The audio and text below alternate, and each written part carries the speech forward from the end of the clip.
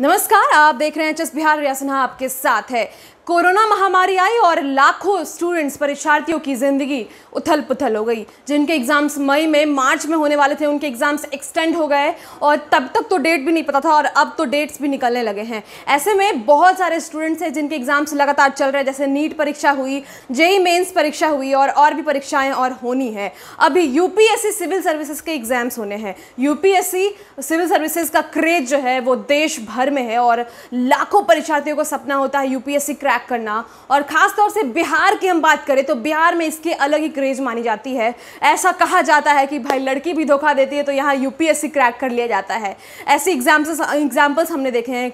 कई वरिष्ठ अधिकारी जो हैं यूपीएससी के द्वारा ही चुने जाते हैं, जैसे आईएएस हो गए, आईपीएस हो गए, और कई लोगों का सपना होता है यूपीएससी क्रैक करना। यूपीएससी के पीटी एग्जाम्स होने हैं 4 अक्टूबर को और इसको लेकर छात्र पूरी तैयारी में लगे हैं, लेकिन कुछ लोग इसका प्रदर्शन कर रहे हैं। हम आपको जो वीडियो दिखाने जा रहे हैं उस वीडियो में एक लड़की है जो प्रदर्शन करते हुए दिख रही है, हड़ताल पर है वो। उनका कहना है कि हम इस हड़ताल से तब तक नहीं हटेंगे जब तक एग्जाम्स को कैंसिल नहीं किया जाता। वजह क्या है वो आपको इस वीडियो को देखकर पता चल जाएगा।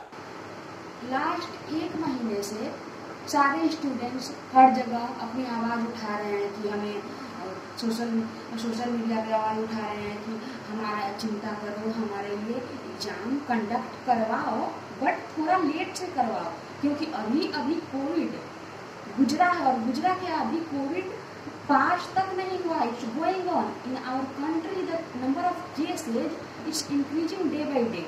तो अगर केसेज इतने इंक्रीज हो रहे हैं तो उनको थोड़ा थमने दो और उसके बाद आप एग्जाम कंडक्ट करवाइए। We are ready to give exams. हम लोग एग्जाम से नहीं भाग रहे हैं। पहली बात ये है। दूसरी बात की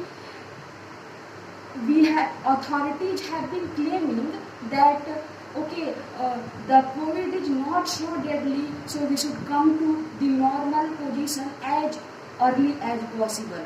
So just to come to normal, we cannot put the lives of students in danger at random.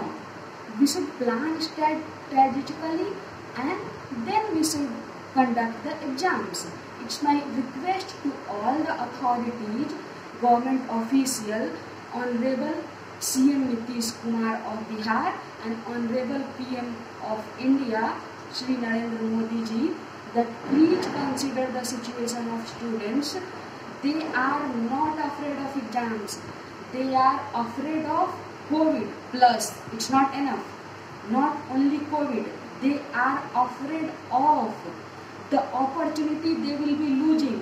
COVID में अगर इन्फेक्ट हुए, ठीक है, बहुत ज़्यादा डेडली नहीं है, मगर अगर इन्फेक्ट हुए तो उसका एक्सपेंस का लेवल देखिए।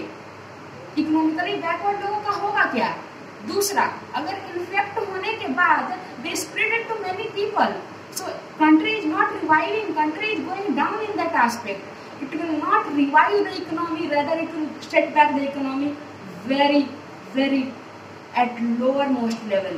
So it's my kind demand to all the authorities, please think about students' situation and postpone the exams till at least 2 months so that everyone gets a fair chance, equal opportunities. It's a fundamental rights of our constitution, fundamental rights. So it must be ensured by our honorable government. Thank you so much. तो आपने देखा इस video में उन्होंने क्या बताया है कि क्यों ये एग्ज़ाम्स वो कैंसिल करवाना चाहती हैं। उनके जो सहपाठी हैं वो लोग कोरोना पॉजिटिव हैं, जिसकी वजह से उनका स्वास्थ्य जो है वो बैक टू नॉर्मल नहीं हो सकेगा उतने अंतराल में, उनका ये कहना है। तो अक्टूबर में जो एग्ज़ाम्स होने वाले हैं उनको वो कैंसिल करवाना चाहती हैं और इसीलिए वो धरने पे बैठी हैं। आपको हम अगले खबर के साथ फिर से मिलेंगे। तब तक के लिए देश हित में, बिहार हित में जितनी भी खबरें हैं आप HS बिहार पर देख सकते हैं। पॉलिटिक्स से जुड़े जितनी भी खबरें हैं वो भी आपको HS बिहार दिखाता रहेगा। बाकी रिपोर्टर्स भी फील्ड में हमारे मौजूद रहते हैं, तो आप HS बिहार के साथ लगातार जुड़े रहें। और अभी तक अगर आपने हमारे चैनल को सब्सक्राइब नहीं किया है तो सब्सक्राइब कर लें। फेसबुक पे अगर आप ये वीडियो देख रहे हैं तो शेयर जरूर करें। आपका बहुत बहुत शुक्रिया।